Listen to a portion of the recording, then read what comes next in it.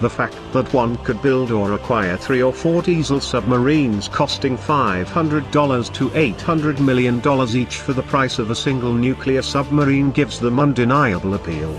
Proponents argue that the United States could forward deploy diesel subs to bases in allied nations, without facing the political constraints posed by nuclear submarines. Furthermore, advanced diesel submarines might serve as a good counter to an adversary's stealthy subfleet. However, the US Navy is more interested in pursuing the development of unmanned drone submarines. Meanwhile, China is working on long-enduring H systems using lithium-ion batteries, and France is developing a new large Ape-equipped diesel submarine version of its Barracuda-class nuclear attack submarine. The advent of cheap, stealthy and long-enduring diesel submarines is yet another factor placing carriers and other expensive surface warships at greater risk when operating close to defended coastlines. In 2005, USS Ronald Reagan, a newly constructed $6.2 billion aircraft carrier, sank after being hit by multiple torpedoes. Fortunately, this did not occur in actual combat, but was simulated as part of a war game pitting a carrier task force including numerous anti-submarine escorts against HSMS Gotland, a small Swedish diesel-powered submarine displacing 1,600 tons. Yet despite making multiple attacks runs on the Reagan, the Gotland was never detected.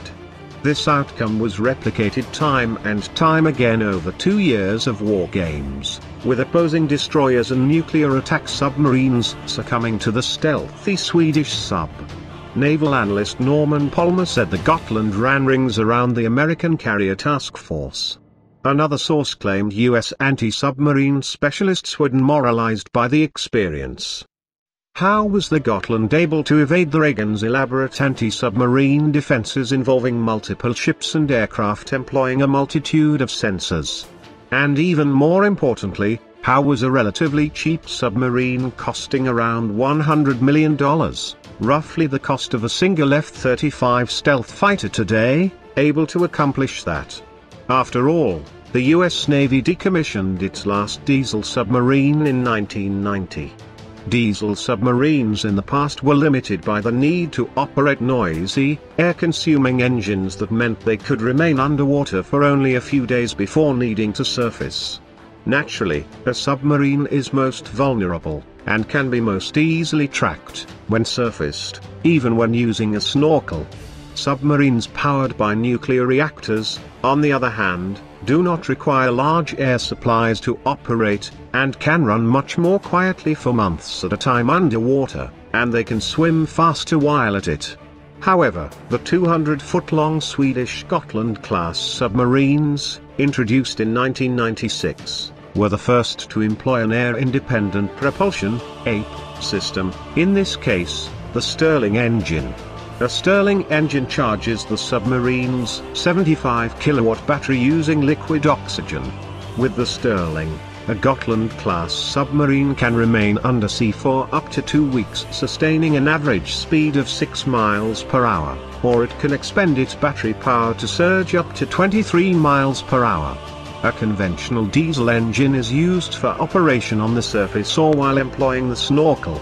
The Stirling-powered Gotland runs more quietly than even a nuclear-powered sub, which must employ noise-producing coolant pumps in their reactors. The Gotland class does possess many other features that make it adept at evading detection. It mounts 27 electromagnets designed to counteract its magnetic signature to magnetic anomaly detectors. Its hull benefits from sonar-resistant coatings, while the tower is made of radar-absorbent materials. Machinery on the interior is coated with rubber acoustic deadening buffers to minimize detectability by sonar. The Gotland is also exceedingly maneuverable thanks to the combined 6 maneuvering surfaces on its X-shaped rudder and sail, allowing it to operate close to the seafloor and pull off tight turns.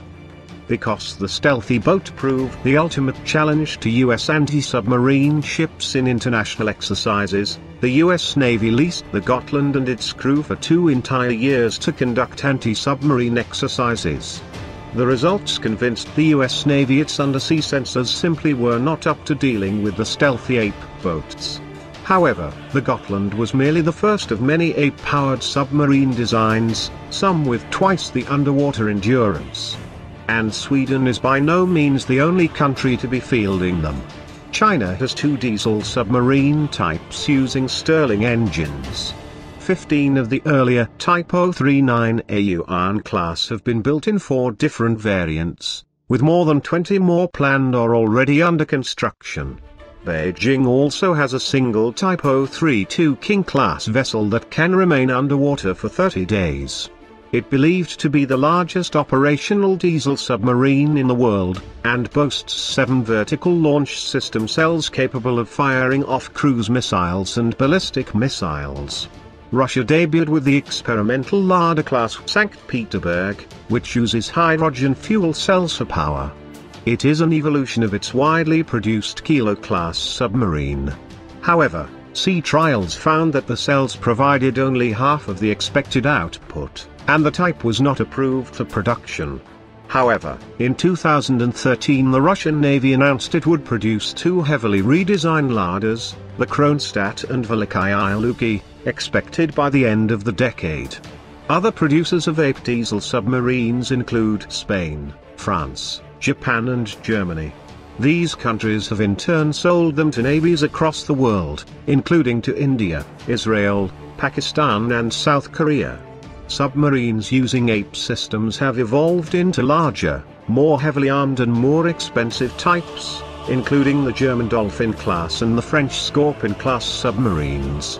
The US Navy has no intention to field diesel submarines again, however, preferring to stick to nuclear submarines that cost multiple billions of dollars. It's tempting to see that as the Pentagon choosing once again a more expensive weapon system over a vastly more cost-efficient alternative. It's not quite that simple, however. Diesel submarines are ideal for patrolling close to friendly shores. But US subs off Asia and Europe need to travel thousands of miles just to get there, and then remain deployed for months at a time. A diesel submarine may be able to traverse that distance, but it would then require frequent refueling at sea to complete a long deployment. Remember the Gotland? It was shipped back to Sweden on a mobile dry dock rather than making the journey on its own power. Though the new ape-equipped diesel subs may be able to go weeks without surfacing, that's still not as good as going months without having to do so. And furthermore, a diesel submarine, with or without ape, can't sustain high underwater speeds for very long, unlike a nuclear submarine. A diesel sub will be most effective when ambushing a hostile fleet whose position has already been cued by friendly intelligence assets. However, the slow, sustainable underwater speed of ape-powered diesel submarines make them less than ideal for stalking prey over vast expanses of water. These limitations don't pose a problem to diesel subs operating relatively close to friendly bases, defending littoral waters. But while diesel submarines may be great while operating close to home, the US Navy usually doesn't. Still, the fact that one could build or acquire 3 or 4 diesel submarines costing $500 to $800 million each for the price of a single nuclear submarine gives them undeniable appeal. Proponents argue that the United States could forward deploy diesel subs to bases in allied nations, without facing the political constraints posed by nuclear submarines. Furthermore, advanced diesel submarines might serve as a good counter to an adversary's stealthy subfleet. However, the US Navy is more interested in pursuing the development of unmanned drone submarines. Meanwhile, China is working on long-enduring ape systems using lithium-ion batteries, and France is developing a new large ape-equipped diesel submarine version of its Barracuda-class nuclear attack submarine. The advent of cheap, stealthy and long-enduring diesel submarines is yet another factor placing carriers and other expensive surface warships at greater risk when operating close to defended coastlines. Diesel submarines benefiting from ape will serve as a deadly and cost-effective means of defending littoral waters, though whether they can carve out a role for themselves in blue water naval forces operating far from home is less clear.